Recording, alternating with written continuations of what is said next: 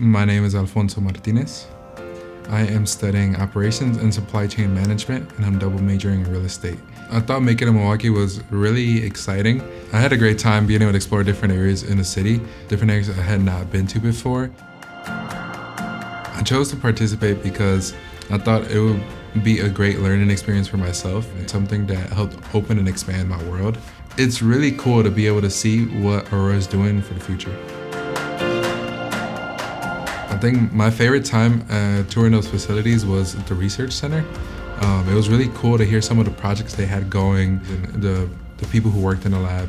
And for me, it was nice to be able to make those connections. I had a great time making friends from that cohort of the program. It was really nice being able to meet people that were from different areas of just the US and also different areas of Wisconsin. I had a great time being able to connect with people that I probably would have never connected with unless it was for the program.